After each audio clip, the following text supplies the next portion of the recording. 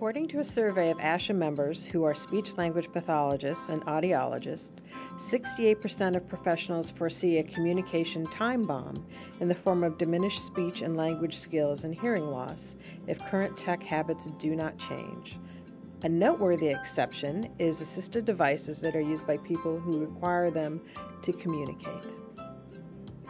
Teachers in a national survey in the United Kingdom say close to 1/3 of students are not ready for kindergarten, with issues ranging from speech problems to poor social skills. They are concerned that parent interaction has fallen by the wayside in favour of solitary tech use.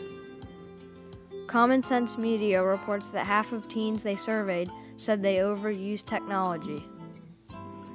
In the same report by Common Sense Media, nearly 60% of parents report that their kids overuse technology.